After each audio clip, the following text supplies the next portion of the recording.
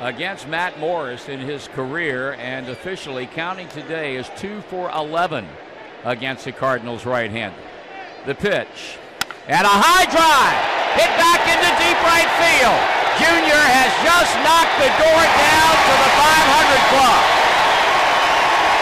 A high drive into the lower deck and right.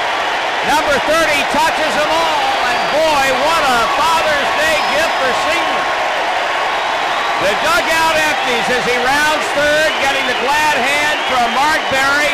Greeted at home plate by Adam Dunn. Now Jason LaRue, followed by Sean Casey, and each of them will get a piece of Ken Griffey Jr. before he gets back into the dugout, hitting his 500th home run to right field.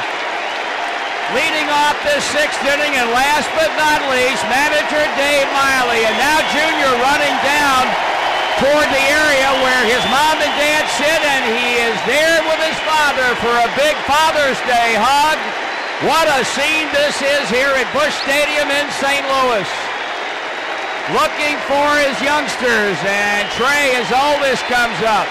They're all down there, his wife Melissa.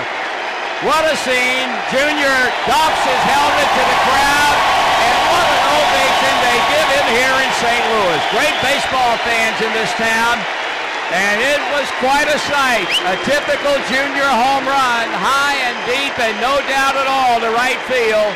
The 20th member of the 500th home run club, and the suspense and the waiting is finally over.